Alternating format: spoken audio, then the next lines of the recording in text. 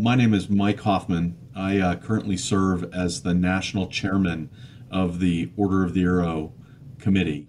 And there were just some great times that we all laughed and shared. And,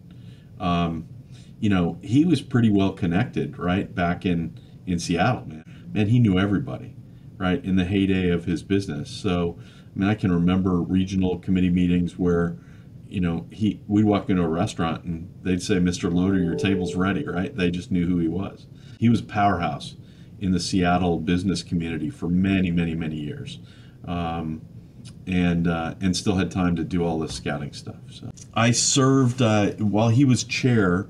I was the national vice chief, and then did some training things for him. And then after that, it was Ken Galloway, then Eston Grubb.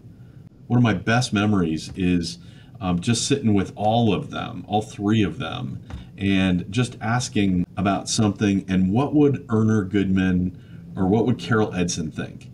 And those three guys all knew Erner and Carol, right? So Ken Galloway, Eston Grubb, but mostly Dell.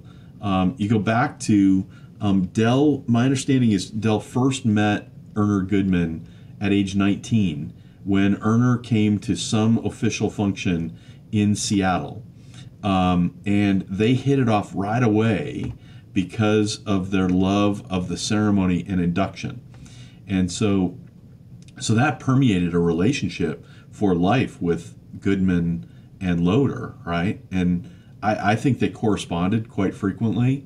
And I think Dell was as good an emissary of continuing the principles and the thoughts of Goodman as any member of the OA committee, just because they knew each other so well and talked and had this bond in the ceremonies. So I think how cool is it for any Arrowman, even the national chairman of the Order of the Arrow, to be able to ask somebody, so what would Erner think, right? And very often what the answer was that Erner was always just so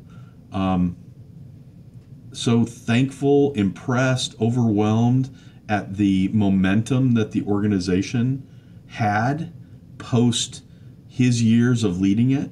Dell would also often tell me that, but when Erner came to things, he always still was the founder of the Order of the Arrow, and he didn't want anybody to ever usurp the fact that he was the founder of the Order of the Arrow. So you could be the chairman of the National OA Committee, but you could never be the founder of the Order of the Arrow. And I always thought that was a great story that Dell told. So there you go.